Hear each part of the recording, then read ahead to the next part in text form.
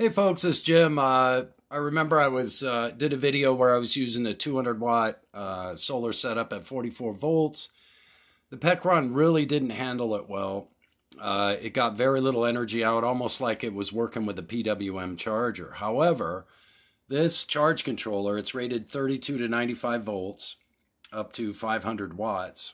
I believe, check your owner's manuals and your equipment, because I don't know what kind of equipment you got with your Pecron, but I put a 400 watt panel on this and it loves it. So it's very effective and efficient at 400 watts. Now, right now we're putting 370 in from the panel. We're not even at peak sun yet, but this has gone all the way to 420 watts in from the 400 watt panel, and that panel's at 40 volts. I'll do a video on those at another time. So what I found is that the Pecron charge controller and system in general appears to like the higher wattage, and that's what the plug-in charger they send with it is at 400 watts. So it appears that this seems to be the sweet spot for this particular device. Now, let me add my disclaimer, and this is not advice of any kind, okay? Please seek out the professional advice that is right for you. This is simply what I'm doing with my Pecron, and this video is for entertainment purposes only. Those are my disclaimers, so please seek out the help that you need with your systems. But anyway, I got a bunch of 400 watt panels that I wasn't using, so I went ahead and tried it, and it's working out great.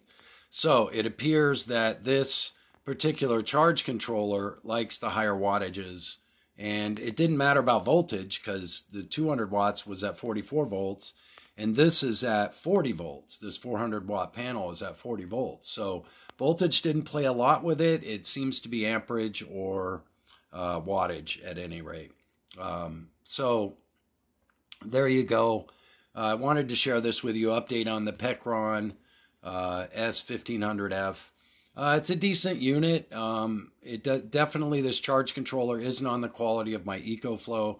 My EcoFlow, if I put the 200 watt, two 100 watt panels at 44 volts on it, it maxes those out at 200 watts, just like it maxes out the 400 watt panel. So the EcoFlow definitely has a better charge controller in it, MPPT.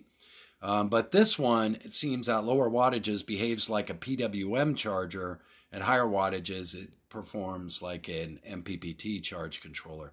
Now, you can see all this wattage going in.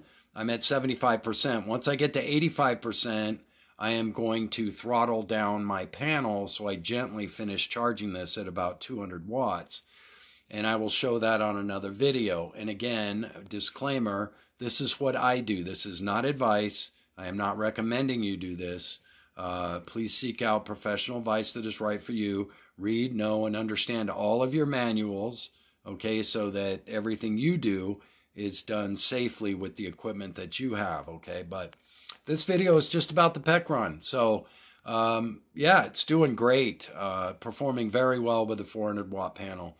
So I use this one panel to charge this and my EcoFlow, and it does it very quickly. And then I'll show you on another video how to throttle down that big panel and how I gently finish charging this off so I'm not damaging the batteries, slamming it, with 400 watts all the way up to, 98% or whatever. So anyway, that's my video for today. The Pecron S1500F seems to love that 400 watt panel at 40 volts. Yeah, Jim out.